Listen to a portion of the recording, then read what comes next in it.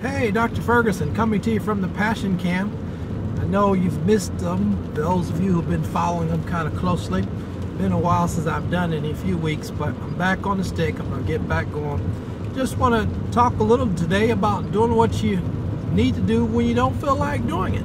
And that's pretty much why I haven't done my Passioncams.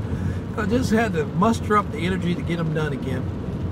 And it's so important that we set goals for ourselves so that we set goals and develop habits. Both of those will help us do what we said we were going to do long after the good feeling we had when we said what we said is gone. So I challenge each of you, as I challenge myself, that we have to do what we said we were going to do long after the good feeling we had when we said it is gone. So a lot of times we make our mind up to do something. We're going to have an exercise regimen. We're going to have a weight loss regimen, a weight management regimen. We're going to start eating better. Going to start getting more fruits and vegetables. Going to drink more water. So a lot of times we set our minds to do different things that we know we should do.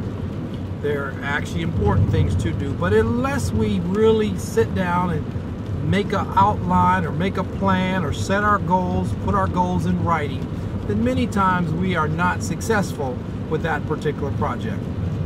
So today I would challenge each of you, as myself, to write down your goals, not just keep them in your head, on those things you want to do to be successful in your daily routine, and then carry them out regardless whether you feel like it or not, but proceed to do what you know you should do. On that note, Dr. Ferguson coming to you from the Passioncam. Be blessed and have a wonderful day.